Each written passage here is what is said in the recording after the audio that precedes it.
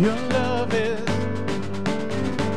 like radiant diamonds bursting inside us. We cannot contain. Your love will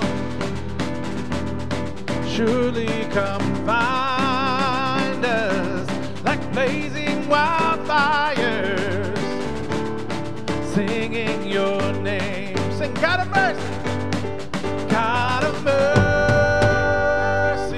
sweet love of mine. I have surrendered to your design. May this offering stretch across the skies, and these hallelujahs be multiplied.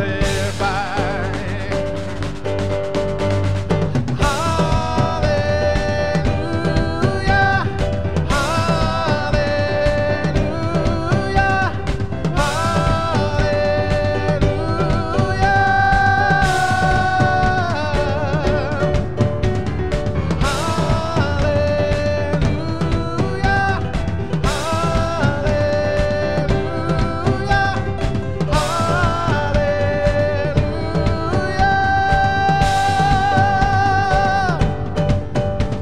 your love is like radiant diamonds. They're bursting inside us. We cannot contain. Your love will surely come find us like blazing wildfires, singing your name. God of mercy, God of mercy, sweet love of mine. I have surrendered to your design. May this offering stretch across the sky, and these hallelujahs be multiplied.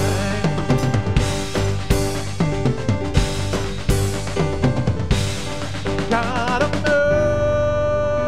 mercy, sweet love of mine, I have surrendered to your design, and may this offering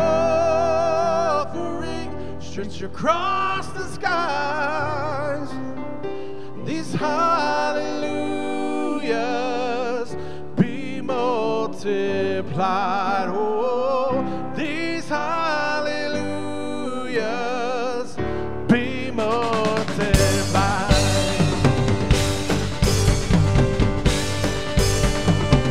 Hallelujah, hallelujah,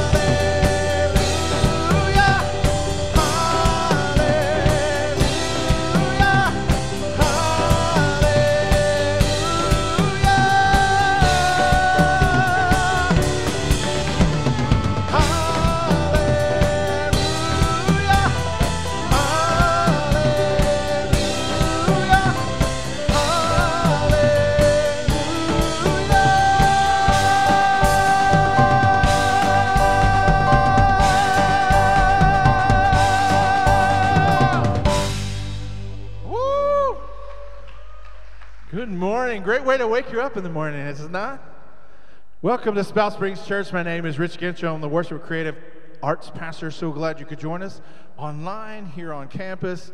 Welcome home. Whenever you come here, you're part of the family. So just welcome home. Be a part of what God's doing here at Spout Springs.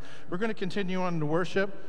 And because worship's a time we pull away from the worries of the week and center our mind on God and listen to what He has to say. And nothing sets our heart in a better stage for that than to praise Him and to thank Him for all the things that He does and will continue to do. So let's continue on in worship.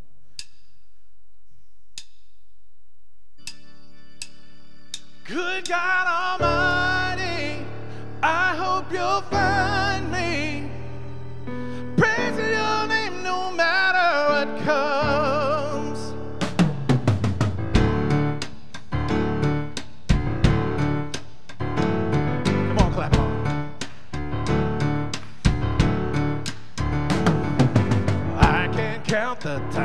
called your name some broken night, and you showed up and patched me up like you do every time. I get amnesia, I forget that you keep coming around.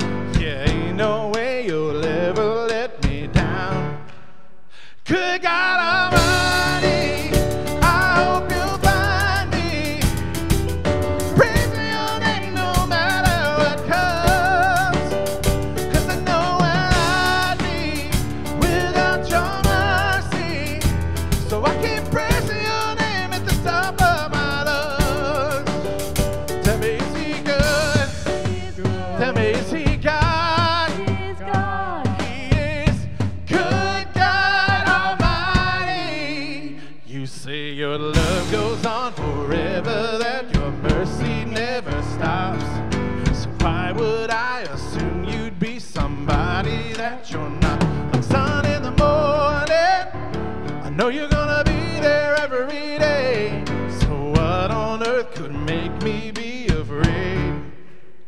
Good God Almighty, I hope you'll find me, praising your name no matter what comes. 'Cause I know where I'd be without your mercy, so I keep praising your name at the top of my lungs. Tell me, is he good? He's good. Tell me, is he God? He's God. He is good, God Almighty. Praise him in the morning, praise him in the noontime, praise him when the sun goes down. Love him in the morning, love him in the noontime, love him when the sun goes down. Good God Almighty, I hope you'll find me, praising your name no matter what comes. 'Cause I know where I'd be without your mercy, so I keep praising your name to the top of my lungs. Tell me, is he good? He's good. Tell me, is he God? He's God. Oh, he is good, God Almighty. Jesus in the morning, Jesus in the noontime, Jesus when the sun goes down. Jesus in the morning, Jesus in the noontime, Jesus when the sun goes down. Amen, amen. Thank you, friends. Take your seats for just a few moments.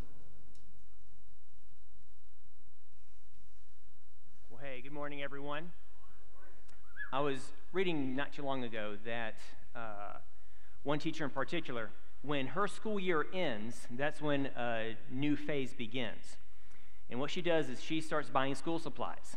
She checks things. She's got a whole system where she goes to different, the dollar stores and the Family Dollars and all those dollar stores and all those kinds of things. And she looks for really cheap crayons and pencils and anything that she might need. And she slowly builds up that reserve that she needs for the next school year. And she takes about 3 months to do that, spending her own money so that she can get those things together for next year's students. And that's something that is pretty commonplace. A lot of teachers, they spend their own money. One survey said that roughly it's about $450 a year of their own money on school supplies for the kids. And something that you just helped us do, we had a drive where we were able to get together school supplies, and we put together 161 backpacks.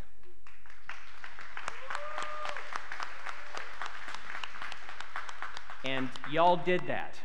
Not us, not the staff. People that attend church here put that drive together, put it out there, gathered the supplies. You brought them in, and you were able to help not just 161 kids, but also the teachers of those kids, so that they're not spending their own money. And let me tell you one more thing. It's not just crayons and pencils and paper. Sometimes it's toothpaste and a toothbrush. Sometimes it's snacks because they haven't had any breakfast. So y'all have done an amazing thing. I cannot thank you enough for this. I know that the teachers are very thankful. I know the students are thankful. And it's just one more thing that Spout Springs does that makes me a very, very happy camper when it just comes to the fact that I'm a part of this church. You're always doing amazing things, and I appreciate it very, very much. And so that's all I wanted to share with you this morning. Well, I'm going to share some other stuff, obviously. But the main thing I wanted to share was just thank you for that. Y'all did a great job, okay? So every week we set aside a time where you can give as God has asked us to. And the easiest way to do that is to download our Spout Springs app. When you do that, at the bottom, just type in Spout Springs. At the bottom, there's a giving tab. You hit that, and you can set something up there. I also invite you to please download our app, see what events are coming up. There's some events, there's some ministry opportunities. This Saturday, we're going to have a cleanup day for the Sentinel Challenge, but if you pull up the app, look at the events, you can see everything that's going on there, okay? All right, folks, let's go ahead and take a moment now and just say a prayer of thanks. Father, we thank you so much that you are using the people in this church to not just go to church, but to be the church. Father, I thank you for the opportunities that you've put before us, and I pray that you would continue to use us, help us to see what you see, help us to feel what you feel when it comes to just the needs that are taking place in the community around us. And I pray, Lord, that you would use us to make an impact on this community for your name and for your kingdom. And it's in Jesus' name we pray. Amen. If you'll please stand back up, we're going to sing a little bit more with Rich. Thank you.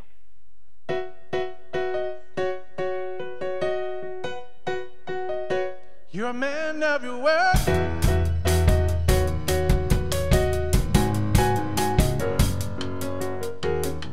All things are possible when we believe, and old chains are breakable when we receive Jesus.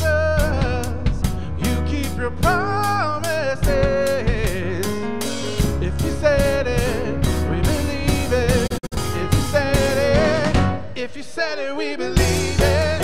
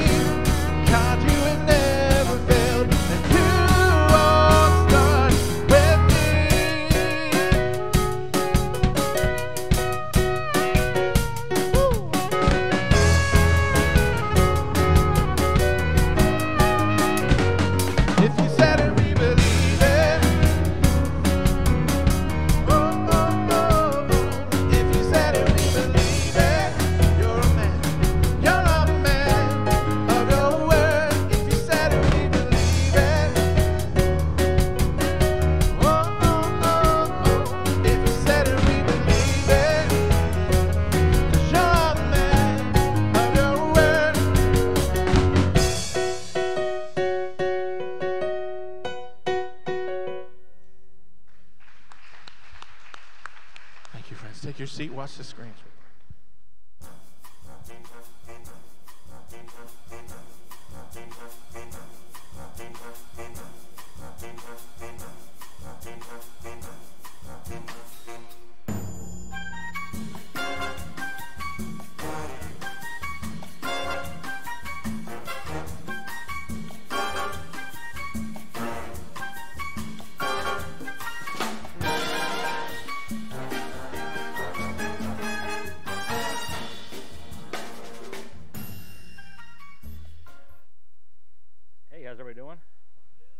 good? All right.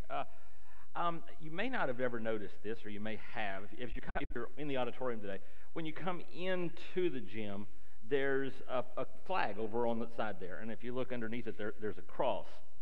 And what you may or may not know, if you're new, you probably not know this, that's actually a memorial. We had that put up a number of years ago, and at the base of it, there is a plaque. It's for Sam Hairston. He was a friend of mine. He was killed in Afghanistan in 2014, and I'll never, ever, ever escape the sound of his wife's voice when she called early that morning to tell me they lost Sammy.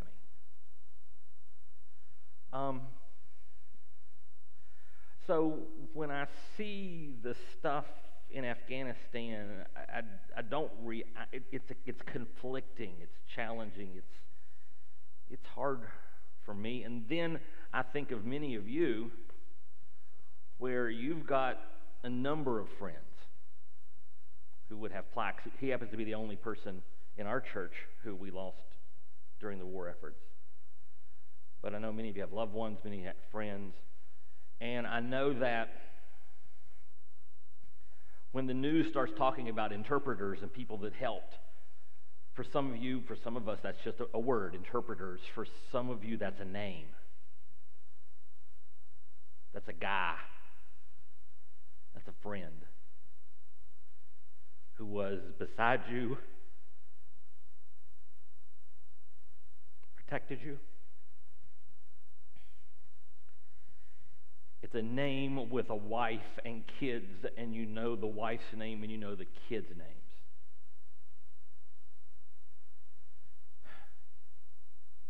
So for a lot of our church, it's been a really hard time. A really hard few days, few weeks. Very conflicting, very challenging, very, what am I supposed to feel about this? And it's always, it frequently amazes me because I plan my sermon series months in advance. You can ask, I send out spreadsheets to numerous people and say, here's what I'm going to preach on in the course of the next few months. And how God sometimes knows what he's up to. Sometimes. Because I've been wanting to do a series, that humorous little series called The Bible's Best Butts, because it's such an awesome word. I've been wanting to do it for years, and there was no doubt that one of those butts was going to come out of Daniel chapter 3, which is an absolutely amazing story, and one of my favorite events in the history of the Bible is when those three guys, you may know them as the three Hebrew children, or if you're from the 90s, as Rakshak and Benny. If you didn't get that, I'm sorry, you didn't grow up with VeggieTales, and I can't fix that right now for you. But when those three guys say but, their statement of but is, man, it's good. Man, it's powerful. Man, it gets me every time. It's one of those that I speed up to get to because I want to hear them say it. Because when I read the Bible, I hear it. I don't just see it. I hear it. The stories are so real to me, so alive to me, that when I'm reading them, I am in there with them, and it's awesome. Okay? And they confront a question in Daniel chapter 3. And here's the question they're confronting. And let me see if you think this is relevant. How can you best live in an environment that is at odds with your values? How do you live when the world around you has different values than yours? How do you live when the government you work for has different values than yours? How do you live when your culture's values don't match up with your own? And these three guys are going to teach us an incredibly important lesson that I think is incredibly relevant to us today. It's relevant all the time, but it's just there's a spotlight shining on it in my mind right now. Okay? So we're going to end up in Daniel chapter 3, but we're going to take our time to get there because we got to make sure we understand what's going on. Because anytime you get to a story in the Bible, you almost always need to get a background, get a run at it. Let me say one thing real fast. Some of you were raised, unfortunately, that the word story means fiction. It does not. Story means something that is a story. Some stories are true. Some stories are not true. The story of Shadrach, Meshach, and Abednego I believe to be true. But I'm going to use the word story because that's the right word, and you can just get over it, okay? If you were raised that way, I'm sorry. It's your parents' fault, not mine. Okay. So, the run-up to it is the nation of Israel has been given God's standards, God's laws. We talked about that a couple weeks ago. And they have failed repeatedly to live up to them. They have actually rejected them. And there comes a point toward the end of their primary history in that time frame where their kingdom is going to end. They're going to be overrun eventually by the Babylonians. We would call them the Iraqis. And they're going to come and they're going to take them away. And when they're going to take them away, they're not just going to suppress the land. They're going to take what they consider some of the best and the brightest, and they're going to move them to Iraq, to Babylon, to be part of their nation. And they're going to build their nation by taking the best and brightest out of the nation of Israel. And there's a prophet, and he lives at the same time as our guys, but he writes something a few years before our guys get to Babylon. And under the inspiration of God, he tells them how to live once they get there, or how to live while they're there. Jeremiah wrote a letter from Jerusalem to the elders, priests, prophets, and all the people who had been exiled to Babylon by King Nebuchadnezzar. And here's what he tells them. Here's how I want you to live in this land. You're going to be in a nation that is, their values and your values are not going to match up, okay, at all. But you're going to be there a while, okay? He says, build homes and plan to stay. Plant gardens, eat the food they produce. Marry and have children, then find spouses for them so you may have many grandchildren. Multiply, do not dwindle away. In other words, you're going to be there your lifetime. Your lifetime is going to be spent in this culture that disagrees with you your entire life. And then, after he says, make sure you hold on to yourself, he says, and work for the peace and prosperity of the city where I sent you into exile. Pray to the Lord for it, for its welfare will determine your welfare. Okay? And here's what he tells them. Really simple. Maintain your identity, but support your nation. Maintain your identity, but you support your nation. This is huge. This is absolutely ginormous. This is one, nobody thinks of this immediately. This is one of the most important teachings in the entire Bible. Because have you ever thought about the fact that you know who the Jews are? You still know who people who are Jewish? You probably have friends who are Jewish. There's Jewish people in just about every nation on earth. How many Hittites do you know? How about Amorites? Honestly, how many Babylonians do you know? Because that culture is gone long ago. There may be some Iraqis living there now, but it's a different culture. Why are there still Jews?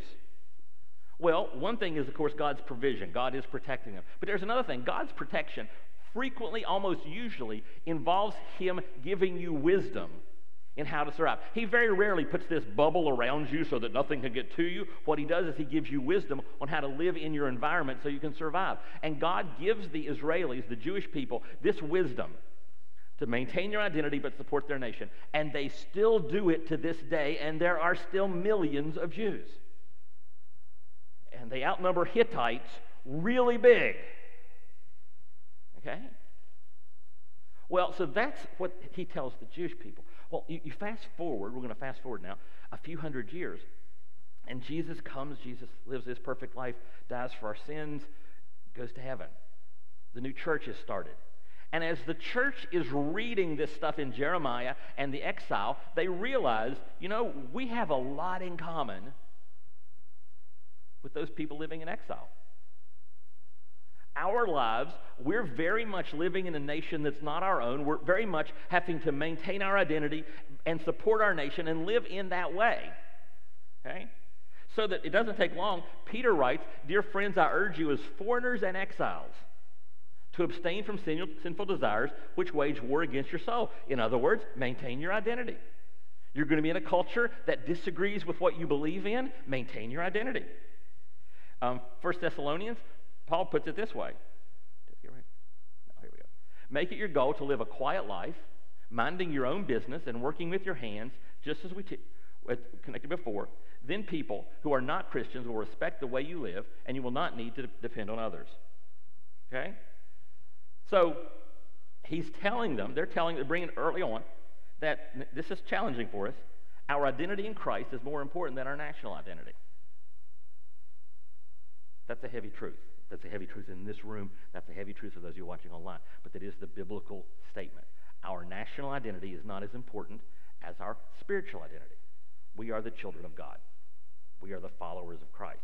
That is our number one identity. Now, we support, we encourage, we build our nation. But Paul, having thought it through pretty carefully, said, put it this way, we are therefore Christ's ambassadors, as though God were making his appeal through us. We are ambassadors for Christ assigned here. Does that make sense? You following that? That is our primary thing. We are ambassadors, okay? So he says, we implore you on Christ's behalf, be reconciled to God. So we are here to advance God's causes in our culture. That's why I am here. That's why you are here. If you're a follower of Jesus Christ, God left you here because God's causes needs to be advanced in this culture. Anybody who's a Christian would say, oh boy, do God's causes need to be advanced in our culture? And that's why we're here. But we maintain our identity and support and build our nation. How? Oh, by the way, can I tell you how important this, I'm going to because some of you guys like history. This whole thing of you live in your nation, you support your nation, and maintain your identity, it is so huge throughout history that if you read the Declaration of Independence, the Declaration of Independence spends a good bit of its time defending the idea and promoting the idea that it's okay for us to overthrow the government. Matter of fact, if you go back to around the time of the Revolutionary War, you'll see lots of tracts and pamphlets and books that are written to say, you know what? I know what Jeremiah said, but if they start acting a certain way, we can overthrow the government. And an awful lot of the Declaration of Independence is a response to Jeremiah. That's how powerful this is. And so, how do we live it? We've decided we're not overthrowing anything right now. Say right. Okay, all right. Just checking, because you don't know the glare. I can't see you very well today, so it's like I'm just hoping you're still out there, honestly. Okay. The first thing we know that it says how to live in this thing. We're going to get to Daniel and Meshach and all those guys. Is to live graciously. We saw that earlier when he was talking about live quietly. And matter of fact, in Peter also he put it this way. If someone asks about your Christian hope, always be ready to explain it, but do this in a gentle and respectful way. Keep your conscience clear. Then if people speak against you, they'll be ashamed when they see what a good life you live because you belong to Christ. We are to live graciously in the middle of this world, setting an example of how we think life should be lived, even when the values are opposed to us. When we let ourselves get to this point, or we see Christians getting hostile and angry and yelling, we're doing it wrong. Because, A, when we're getting angry, it means we're not trusting God. We'll talk more about that in a little bit. And when we get really angry, we're not personifying who Jesus is and what it's about. Okay? So we live graciously, but expect opposition. Not everybody's going to be happy with the fact that we stand up for values that are not their values. We're going to have some people come and do some talking about an issue recently, and they had to give us some pointers because they're like, man, if you do this wrong, you'll have protesters, and you don't want protesters. That's the world we live in, okay?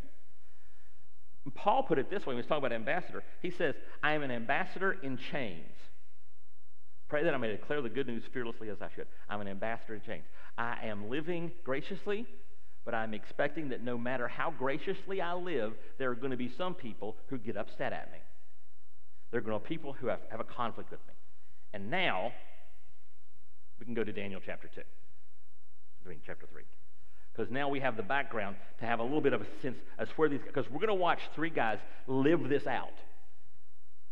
We're going to watch them live exactly what we've talked about, and we're going to learn a little bit more about how to do it as we go through this. Let's just start reading. I'm going to read a bunch because it's a great story, and it doesn't really need that much help from me.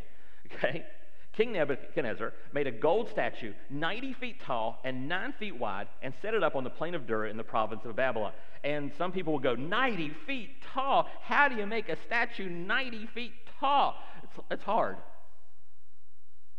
That's 9 stories, if you're curious. That's a 9-story building height statue. But you may have heard of the Colossus of Rhodes as one of the 7 wonders of the ancient world. It was taller than that. Statue of Liberty is twice that tall. So it's doable, especially if you are the most powerful and richest man on earth, which is what Nebuchadnezzar was at that point. He was easily the richest, most powerful man on earth. And so when he wants to build a 90-foot statue, he builds a 90-foot statue, okay? What in the world? Then he sent messages to the high officers, officials, governors, advisors, treasurers, judges, magistrates, and all the provincial officials. What in the world was that? Message to the high officers, officials, governors, advisors, treasurers, judges, magistrates, and all the what? Why such a list? Why didn't he say he sent for everybody? If you're important, come. Here's what's going on. Nebuchadnezzar rules a huge, huge region. And if you notice, different regions call their leaders and their elected officials and their administrators different things. So he's saying, if you call him this, show up. If you call him this, show up. I don't care if you call him a city councilman. I don't care if you call him a solicitor. I don't care what you call the person in your community who runs your stuff, send them. If they're remotely important, send them. That's what he's saying. I want everybody, because I want everybody to come. That's right? So all these officials came and stood before the statue King Nebuchadnezzar had set up. Then a herald shouted out, people of all races and nations and languages, listen to the king's command. When you hear the sound of the horn, flute, zither, lyre, harp, pipes, and other musical instruments, we're going to have an orchestra. Bow to the ground to worship King Nebuchadnezzar's gold statue. And for us, this is weird. Because, A, we don't bow to statues. It probably wasn't a statue of Nebuchadnezzar. It's probably of a god that he worshipped, because they didn't tend to make statues of themselves as idols. But it's also a political event. See, we have this thing where we separate church and state. I don't know if you're aware of this. America invented the separation of church and state. Now, you can discuss among yourselves where exactly that happened at. But we invented it. If you go to Great Britain, the Queen is the head of the church. And throughout history, normally, the normal thing throughout history has been that the political leader was head of the faith issues. And they would mingle the two. So what's happening here is a religious / political event. I'm going to put up a statue that represents an idol, and you're all going to worship that idol, and in worshiping that idol, you are going to be committing yourself to me. This is a test of your loyalty. It's a loyalty test. If you will stand in this big field and we'll play the music and everybody bows down, and everybody that bows down is both in some sense worshiping that idol, but more importantly they're saying they are obedient, they are loyal to Nebuchadnezzar. Does that make sense? Do you see how that works? Okay? Very, very foreign to how we think, very normal for those people. In those days when you went to a city, you would normally go to the town square or wherever and make a sacrifice to their gods, because there's a bunch of them. What's the big deal? Just a little thing. Unless you're what? Shadrach, Meshach, and Abednego, the 3 Jewish boys who've been brought to Babylon and are trying to maintain their identity while building their nation, living graciously but expecting opposition. And then it's complicated. Anyone who refuses to obey will immediately be thrown into a blazing furnace. Oh. He's serious about this, folks. This is a big deal. He is telling everyone, because they're all going to go back to their home places, and they're going to confirm, we are servants of Nebuchadnezzar. That's our king. Okay? So at the sound of the musical instruments, all the people, whatever their races or nations or language, bowed to the ground and worshiped the gold statue that King Nebuchadnezzar had set up. Okay? Unfortunately, he says all. It wasn't really all. It was such a huge crowd that when you looked at it, it looked like all. But there were these 3 guys at least who didn't bow down. You know, they probably just went like this a little bit. And they're not going, "Wee, look at me!" But, you know, they're not bowing. And whenever you live for God, it's possible you'll make an enemy or two who doesn't like the way you're doing it. And some of the astrologers went to the king and informed on the Jews. Tattletales. Shadrach, Meshach, and Abednego were, like we said, Rakshak and Benny, for those of you born in the 90s, who you have put in charge of the province of Babylon. They pay no attention to you, your majesty. They refuse to serve your gods and do not worship the gold statue you set up. Okay? So it's not about religion here. It's about loyalty to the king. They are being disloyal to Nebuchadnezzar. So Nebuchadnezzar said to them, "Is it true, Shadrach, Meshach, and Abednego, that you refuse to serve my gods and to worship the gold statue I've set up? I will give you one more chance. We're going to have one more appearance. Everybody else went home, but I'm going to take you guys in front of the statue, and I'm going to bring back some more instruments, and we're going to play it again. But if you refuse, you'll be thrown immediately into the blazing furnace." And then he says something stupid. Okay, because he just can't help it. He's on a roll. He's got all the power. He's in control. And then he says, "And then what God will be able to rescue you from my power?" Can I give you a hint? If you're ever dealing with God and you ever been in a situation where you're kind of arguing with God just a little bit? Don't threaten him. Don't challenge his power. Don't hold up your golf club and say, "God, if you're really here, you'll strike it," because you don't know. Okay? The Psalm 2:4, one of my favorite psalms. They're talking about the people rejecting God, and it says, "The one enthroned in heaven laughs. The Lord scoffed at him." Now, so we got our guys, our young men. They're not old guys. They're young guys, standing before the most powerful man on earth, who says, "If you don't do what I tell you to do, I'm going to throw you in that furnace over there. That's not going to go well for you." And Shadrach, Meshach, and Abednego replied, "O Nebuchadnezzar, we do not need to defend ourselves before you." Okay, they're actually being rather gracious. "If we are thrown into the blazing furnace, the God whom we serve is able to save us. He will rescue us from your power, your majesty." Okay, so God's bigger than you. That's not my favorite part. Okay, my favorite part is what they're going to say next. Because it's the most important thing in the whole chapter is what they're going to say next. This is the line. Everything else that happens is secondary to what they're going to say right now. Because what they say is, "But even if he doesn't, we want to make it clear to you, your majesty, we will never serve your gods or worship the gold statue you've set up. But even if he doesn't, our God is capable of rescuing us from your fiery furnace, but if our God were to appear before us right now, if we're standing here, Nebuchadnezzar standing there, and we're all talking, and God were to appear in human form right there and say, 'Hey, Rakshak and Benny, just letting you know, you're going to burn up. You're doing the right thing, but I'm not rescuing you this time.'" Because sometimes God reaches into his physical universe and he does miraculous things, and sometimes he doesn't. Frequently he doesn't. That's why they're called miracles.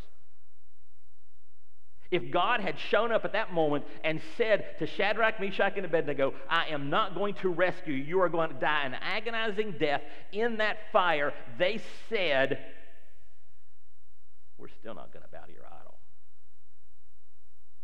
We are still not surrendering our values. We're still going to live what we know God wants us to do, even if it costs us our lives, even if it's painful, no matter what it is. But if not, we're not going to bow to your idol." Which gives us the last of our blanks, but I'm not nearly done. Don't compromise God's standards. Don't compromise God's standards. That's the message. See, you do what's important. What you value is what you do. Every first of the year, we get all kinds of people who a lot of us do this thing where we say we're going to change our actions, but we're not changing our values, so they don't ever work out. You ever notice that? You ever notice the New Year's resolutions that last an hour and a half, 3 months, 3 weeks, 3 days? Do you know why? We want to change our actions without changing our values. So you don't compromise your values. You don't compromise God's standards. This is not popular. Nobody, there was nobody. Remember, there were so many people who were bowing to this idol. And I bet if you went to a bunch of, if you had exit interviews as they're leaving the field where they're bowing to this idol, they'd all say, "It's no big deal. I don't really worship that God. That one up, I couldn't even see. It's 9 stories tall. I couldn't even see the thing. But, you know, it's easier. It's easier to go ahead and bow to the idol than to fight it. So we just bowed. Yeah. Now we're going home and everybody's fine. Okay? Here's the thing. This is tough. This is tough, and I know it's tough. And I'm telling you something that's difficult, and I don't expect you to go, wee-hee. Here's what it says in Psalm 146, verse 3. Do not put your trust in princes, in human beings who cannot save. Don't put your trust in princes. Now, the New Living puts it a little differently, just to help you understand it better. Don't put your confidence in powerful people. There's no help for you there. And now I'm going to say something, and this is how I'm going to get in trouble. Heather, I'm going to get emails.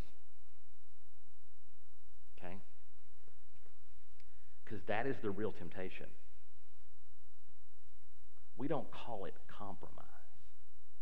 We come up with every name in the world for it, but we never call it compromise.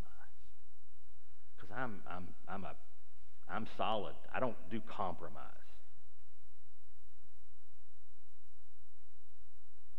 But put my confidence somewhere else.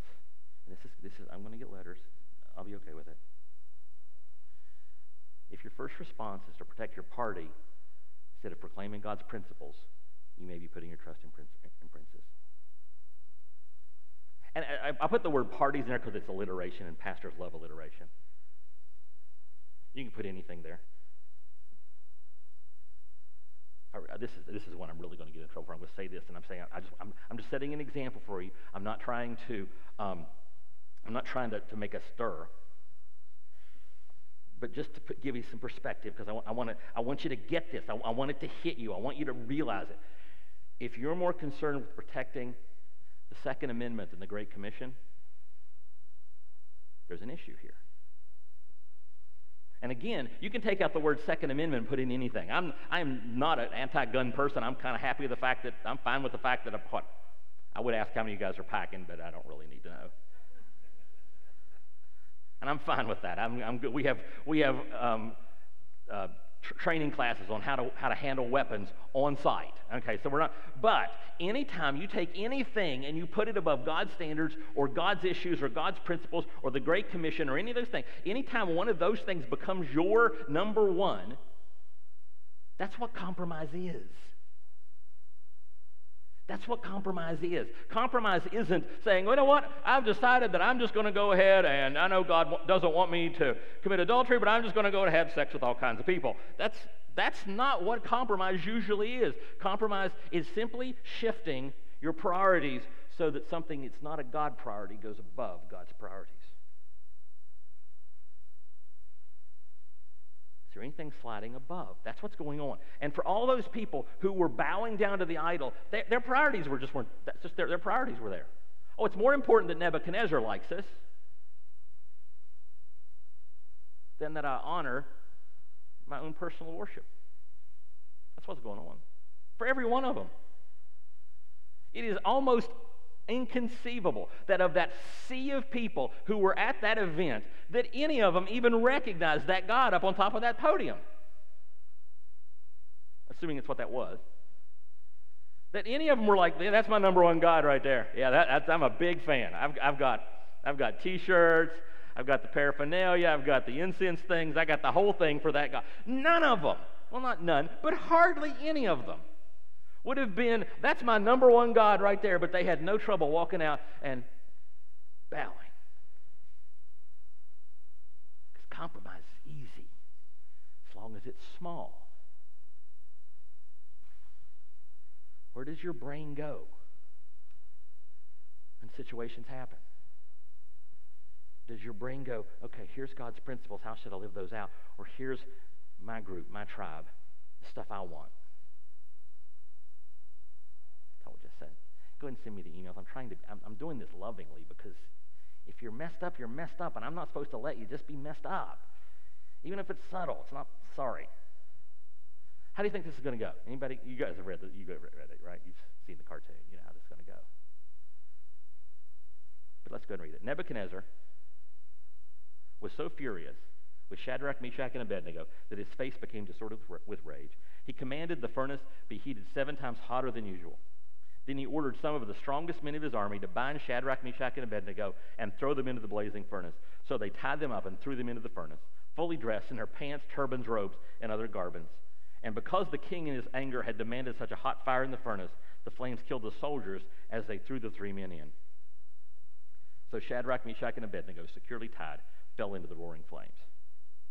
Remember what Nebuchadnezzar had said before, just as a reminder? He'd said, and then what God will be able to rescue you from my power? And God snickered. But suddenly Nebuchadnezzar jumped up in amazement and exclaimed to his advisors, "Didn't we tie up 3 men and throw them into the furnace?" "Yes, your majesty, we certainly did," they replied. "Look," Nebuchadnezzar shouted, "I see 4 men, unbound, walking around in the fire unharmed, and the 4th looks like a god." In other words, when they got thrown into the fire, their clothes didn't burn, but the ropes did. And the 4th looks like a god, and most people think that's probably a pre-Bethlehem appearance of Jesus, showing up just to say, let's just remind everybody who's really in control here. Okay. Then Nebuchadnezzar came as close as he could to the door of the flaming furnace and shouted, "Shadrach, Meshach, and Abednego, servants of the Most High God, come out, come here." So Shadrach, Meshach, and Abednego stepped out of the fire. Then and by the way, they stepped out of the fire. Let me just say one thing. It says, I didn't read the whole thing. They didn't even smell like smoke. Their clothes weren't singed. Their hair wasn't singed. I mean, you ever lost an eyebrow to a birthday cake? Nothing. No singed anything. Then the king promoted Shadrach, Meshach, and Abednego to even higher positions in the province of Babylon.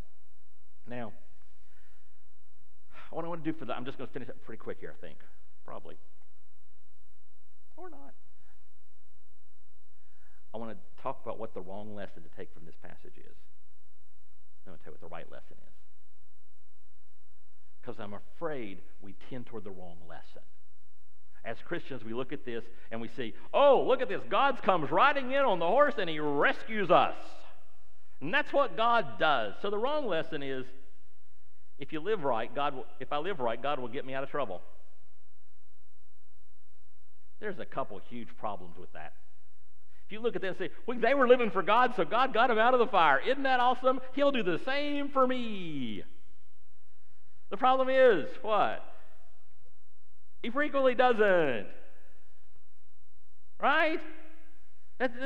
You ever been in trouble? I have this thing I've observed. I get to this point where I'm really, really beat up, and I'm really going, oh God, if you could just rescue, it would be so good if this situation could just go away now. Lord, if you could just send an email or a letter or a check or a something, if it could show up today, that would be awesome. Or if just a friend could just wander by and lay wisdom upon me that would give me peace, that would be great. And I always get up the next morning, because I do my best stressing at night.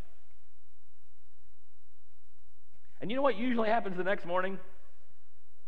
Absolutely nothing happens the next morning.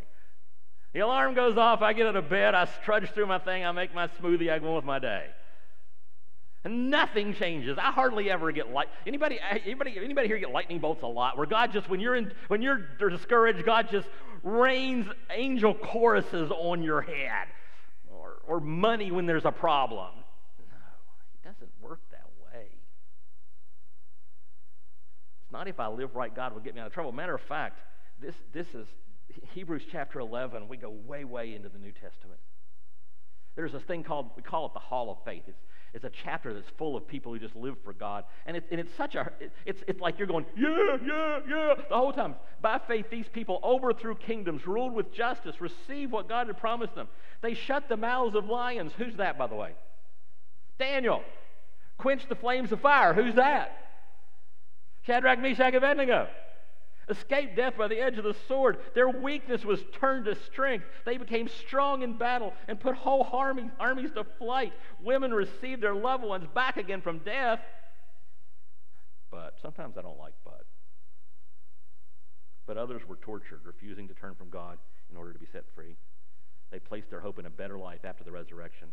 Some were jeered at and their backs were cut open with whips. Others were chained in prison. Some died by stoning. Some were sawed in half, and others were killed with the sword. Some went about wearing skins of sheep and goats, destitute and oppressed and mistreated. They were too good for this world. Sometimes God rescues us, and sometimes he doesn't. And that's the reality. So the wrong lesson is that when I get in trouble, God's going to rescue me. You know what the right lesson is? If I live for God, I don't have to fear trouble. I don't have to worry about it. I'm going to probably anyway, but I don't have to. Because God's in control.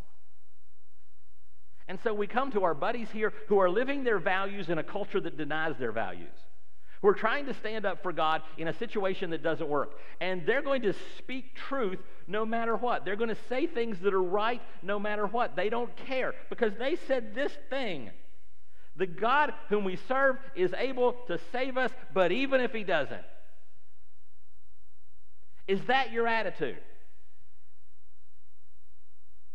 God is able to work in my situation. God is able to fix everything in my life. God is able to get my interpreter friend out of Afghanistan.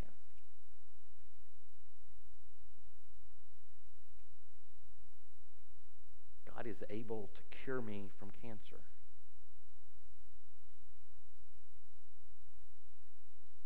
God is able to take every problem in my life, every knot, every conflict, every one of them, and untangle them all. He's able. And if he does, I'm going to praise him for it. I'm going to stand up on Facebook and I'm going to announce that God has able and God has done his thing. I am going to proclaim and praise him for it. But if not, if my prayer isn't answered, if my knots aren't detangled, if this time cancer wins, what now?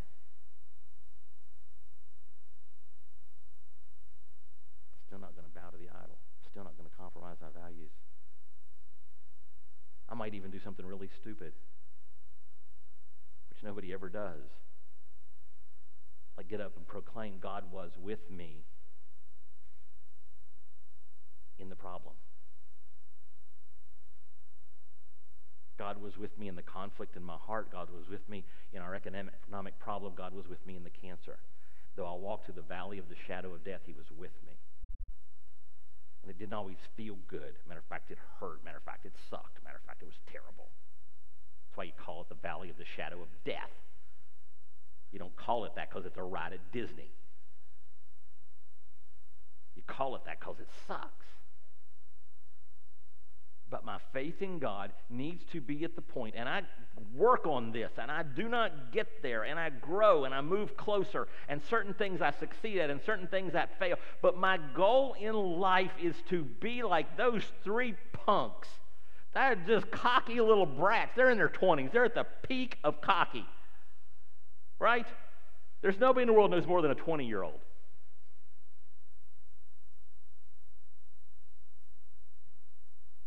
Our God is able to rescue us from the fire. But if he doesn't, I'm still not going to bow to your idol. Right now has been such a time. Hasn't this been like the best 2 years ever?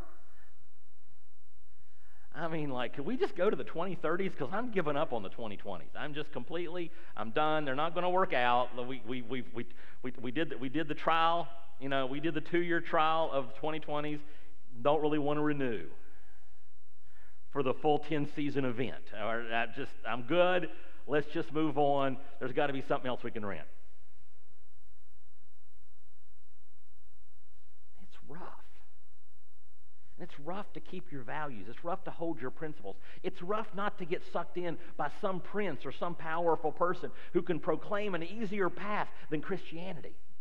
There are a lot of people got alternate paths out there. Oh, you could do this my way instead of God's way. It'll work out so much better for you. Might work out easier for me. It's not going to work out better for me. So So where are we? I'm pretty sure we all need a little truth injection, don't we? A little faith injection, a little trust injection right now. Because things get bad. But God stays present. They took Jesus, and they put a crown of thorns on his head, and they mocked him, and they beat him, and they whipped him, and they nailed him to a cross. That wasn't easy. And 3 days later, the best but, we're finishing up the series on butts, the absolute best one is when they come to the tomb, but it's empty. See, all this stuff, there comes to an end. There comes to a final time. There is a point. God is working toward his conclusion of history. And the biggest but will be when God erases all the tears, wipes every tear from the eyes. God restores all his creation. God gets the final victory. And while we have had times when we struggled, we have had times when it was difficult, we have had times when it hurt, we have had times when it sucked, God's going to win. Remind yourself of that. Cling to that truth. The truth that the God who raised his son from the dead is going to make all this work out. You may not understand it. You won't understand it. But God's still in control. So I challenge me and I challenge you as you watch the news and you're tempted to find some way to explain everything away, or you're trying to find some way to make it all better, or you're trying to find some way to blame somebody other than your team. Just remember, I'm not going to bow to your idol. I'm not going to lend into your prince. I'm not taking this prince. I'm not taking this excuse. I'm not taking anything. I am leaning on God. I am trusting God. God is able to rescue me, but if he doesn't, good for him. I trust that he's doing everything for the good. Everything's going to work out the way he wants it to. Well, that was easy, wasn't it? If you weren't coming for the comedy routine. But sometimes we got to face reality, and even when it hurts, we face it. So let me ask you a question. How's your trust right now? It's been a rough run. God still loves you. God's still in control. God's still working everything out in his way. Keep trusting him. Quit trusting them. Let's write that down. That's good, Dave. Dave always writes these down. He texts them to me. Can we just, before I do anything else, I want to pray right here. Father, we live in a heavy world. We don't get thrown into furnaces, but we face fires. We don't get persecuted the way people in a lot of the world get persecuted, but we still have conflicts, we still have challenges, we still have problems. And Lord, this past couple years, it's been a run.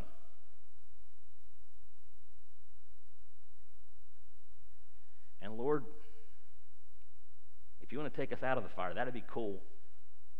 We're not going to object to that. But Lord, go with us through it no matter what. As Moses said, show us your glory in the middle of it. Be in the furnace with us, just like you were in the furnace with those three guys. And Father, as we struggle to make sense of things around us, as we struggle to understand this crazy world, help us to remember that it's not going to make sense until you fix it. And Father, if there's anyone here who doesn't have a relationship with you, I may not have made a great case for it yet today. But if they would like a relationship, not with a God who explains everything away or makes everything easy, but who goes with them through the fire, I pray today they're here, they grab a blue bag, unpack it with them. If they're online, they'll contact me, and we can show them how to have a relationship with you. Father, we pray right now. We've got people still in harm's way. Keep them safe. Bring them home soon. And Father, for our military friends and family, give them peace in this time. Give them trust in this time. Give them hope through this time. And you be glorified in Jesus' name. Amen. A couple things before I get off. If you wanted to accept Christ, we got a blue bag. If you'd like to be baptized, let me know. If you want to talk to us about being part of the church, email steve@spoutsprings.org. We'll set that up. And during this next song, if you would like to pray about anything that's going on in your life or other people's lives or anything else, there's a cross in the corner. You can just slide over during the song and pray as much as you want. If you want to pray with somebody, we got a couple people set up on the outside of the auditorium for that. If you're going to take communion, there's a communion station here, and I think there's one in the back now too. But my God is able to save. But if he doesn't, he's going to go with me through the fire.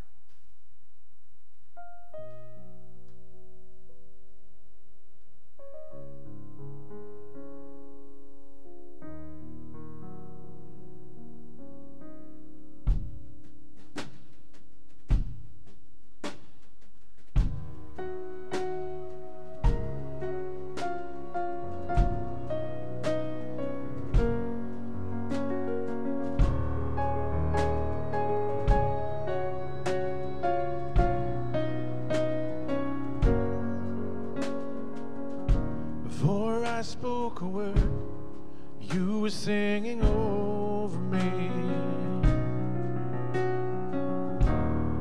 You have been so, so good to me. Before I took a breath, you breathed your life in me. You have been so, so kind to me.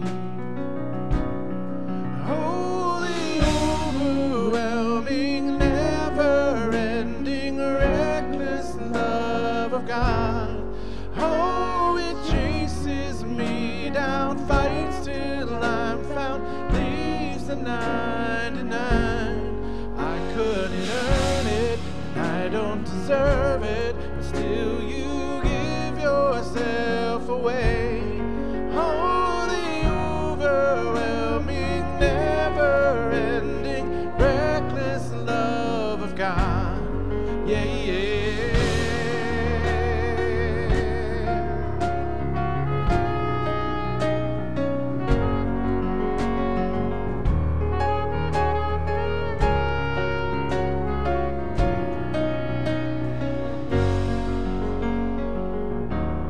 When I was your foe, still your love fought for me. You have been so, so good to me. When I felt no worth, you paid it all for me. You have been so, so kind to me. Oh, the overwhelming, never-ending, reckless love of God. Oh, it chases me down, fights till I'm found, leaves a 99. I couldn't earn it, and I don't deserve it, till you give yourself away.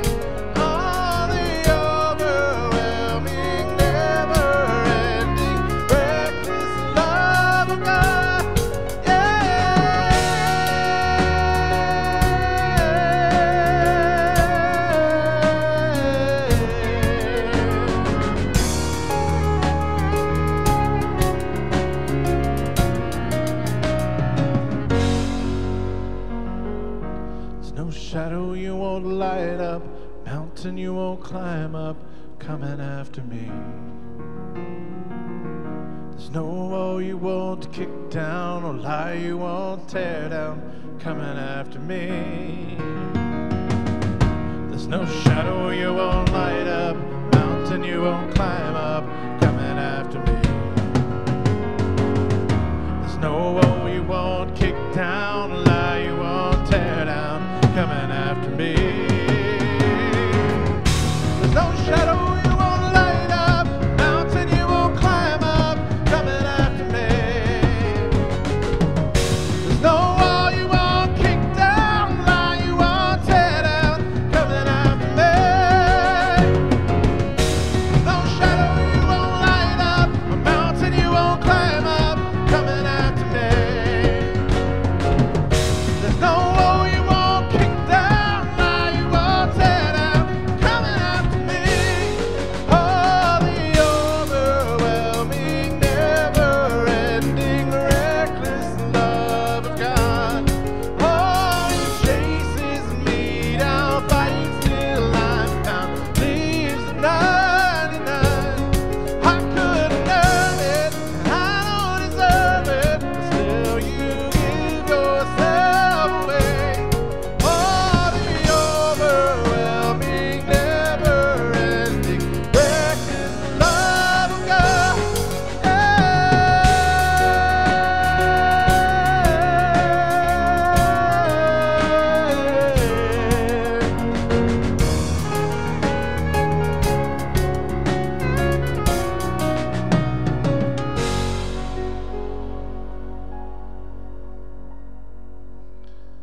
Thank you, friends, for joining us today. Thank you for sharing in our time together.